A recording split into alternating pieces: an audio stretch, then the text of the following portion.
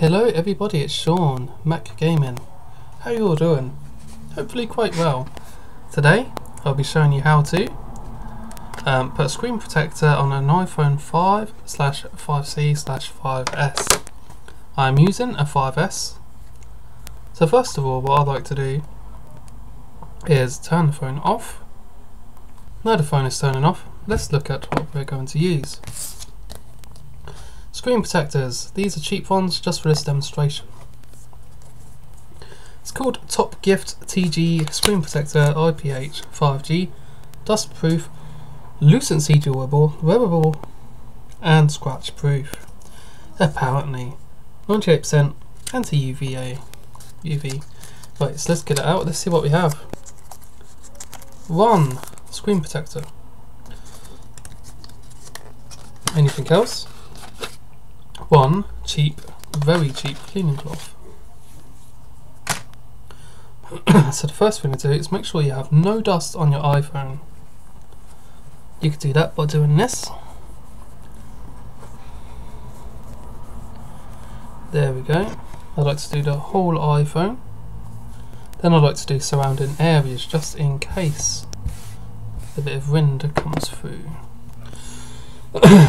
So let's take this out. They're all very similar designs, but some may vary. They normally say 1 and 2. So what you normally do is you take the 1 off, then place it onto the phone.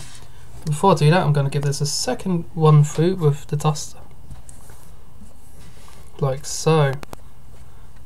I would say there's no dust or fingerprints left there. So 1, please peel off this before application, is what yours would say. So I'm going to peel that off. There we go. Now this is the worst part of all. Getting it aligned. So ours shall be there. Then this trick is to do it like this. But there are loads of ways to do it. And that is perfect for this demonstration. So then I've realised that this one has little holes stuck to it. But that's no problem. So the second tip is, you see these air bubbles, they're quite a nuisance, aren't they? There's loads of ways you can get rid of them.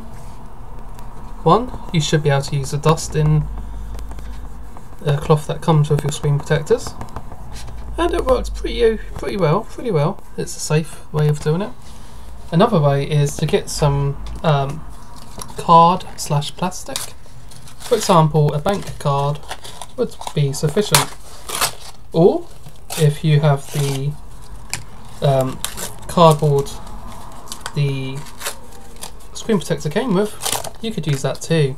So here, I've just ripped some cardboard off. Then what you do is you fold it a little, and voila!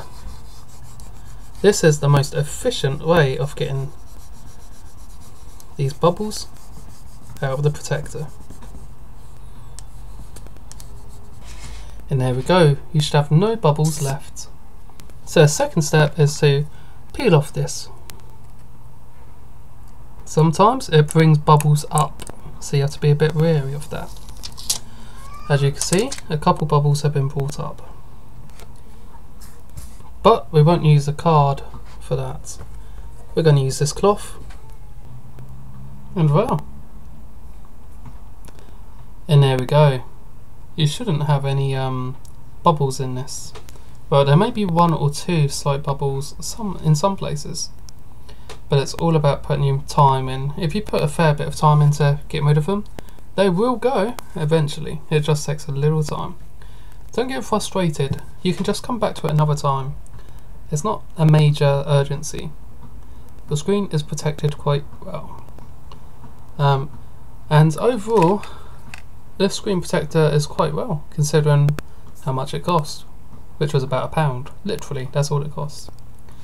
And hey, it's alright. It seems fine for me. Seems normal.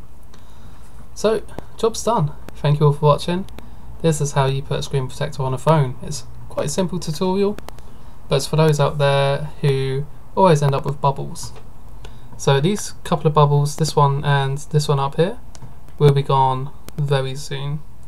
I'm just going to do that after recording this video. Thank you all for watching. Bye.